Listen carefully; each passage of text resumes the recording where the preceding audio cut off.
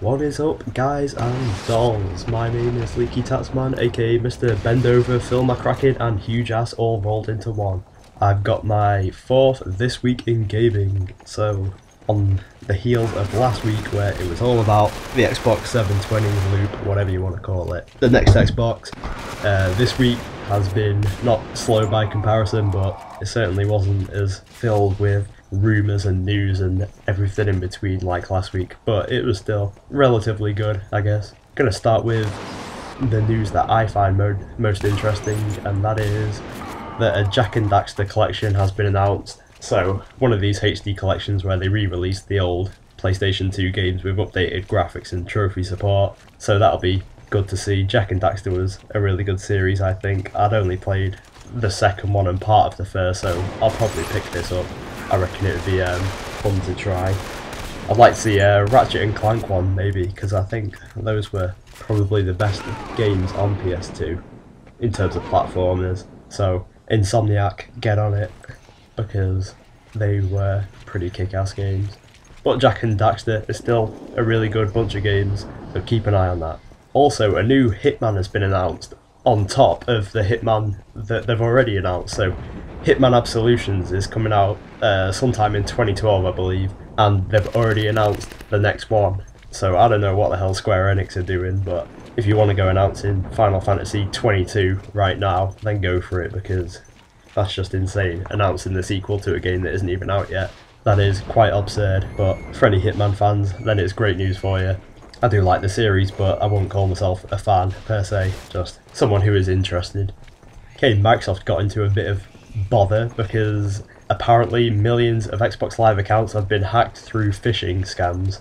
So if you don't know, phishing scams is basically where you get an email which is someone disguising as someone else, normally company, or in this case it was someone claiming to give away free Microsoft points to anyone that would give you your details. So I've got to say that I don't really see how Microsoft is to blame on this one, but they've been taken to hell and back through the media. But frankly, if you're stupid enough to give away your information online through an email claiming to give free stuff away, then I'm not saying you deserve to lose your money, but it's not like you don't deserve to. Sounds quite harsh, but it is quite moronic to do that. Anyway, enough about that.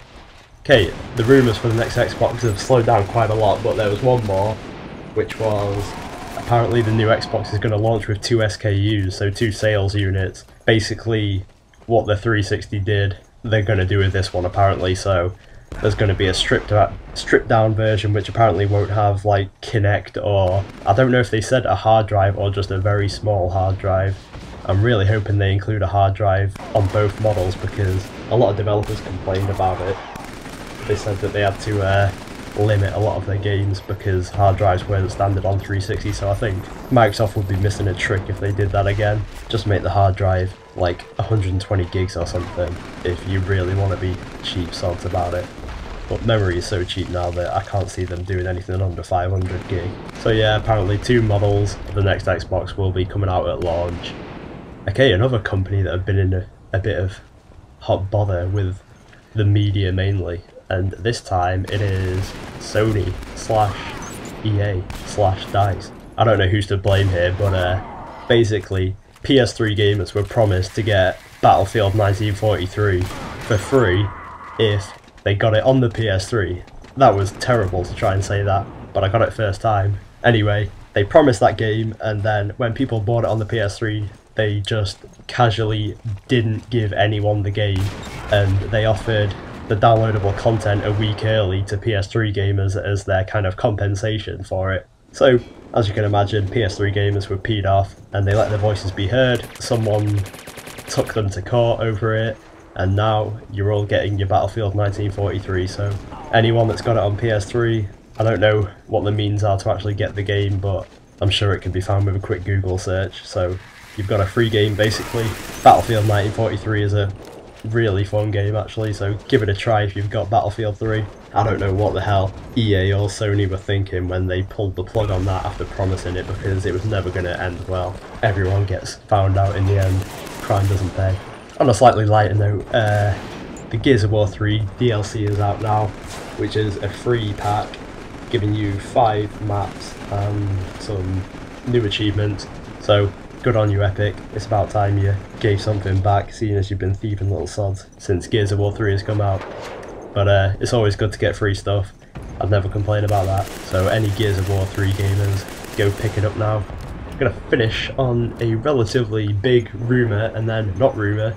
Metal Gear Solid 5 was supposedly announced, and then a few days later it was unannounced. Basically they got a quote from Hideo Kojima that Metal Gear Solid 5 was going to be developed, and then the internet blew up saying, oh yeah, it's well into development, all this stuff, and then it turned out that it's not even began planning stages. So any Metal Gear Solid 5, which probably will eventually come out, won't come out for several years, so that's put that fire out. So sorry to disappoint any Metal Gear Solid fans. You're gonna have to wait for Rising. Metal Gear Solid 5, I imagine, will probably come out on the next gen consoles. Well, it should do if the development cycle is what they say it is. And that is pretty much everything that's gone on this week. A fair bit of news, not loads, but it wasn't like there was nothing to report, so a fair amount. Just want to quickly plug the fact that I am going to do a new series soon.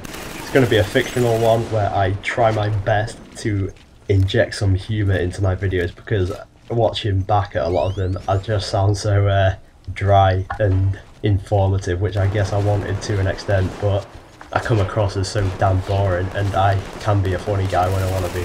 So it's going to be a fictional series. There will probably be swearing, although I might beep over it just to keep the kids happy.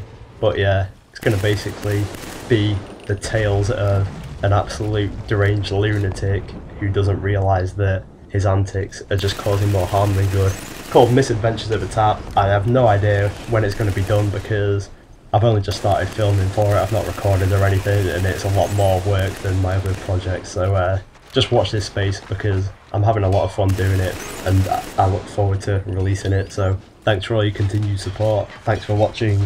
I'm LeakyTapsMan, over and out.